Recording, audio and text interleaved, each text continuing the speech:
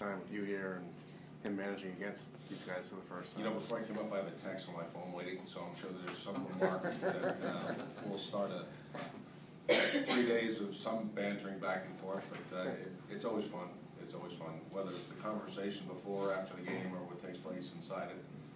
I know one thing, they've got a very good lineup, and they'll be well prepared.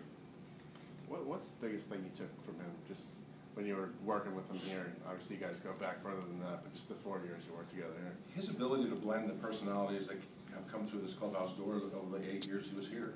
He had such a knack and a way to connect with so many different people and to bring them all to a common point. And players loved playing for him.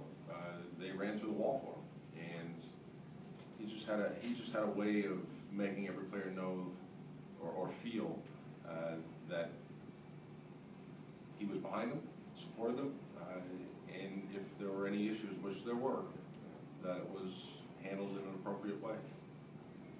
Was it the same for you as a coach, I guess, like the running through the walls aspect? I'm sorry, can you speak a little louder? Was it the same for you as a coach? I mean, obviously it's different because you're working together, but as far as like running through the walls, did you have the same sort of mentality?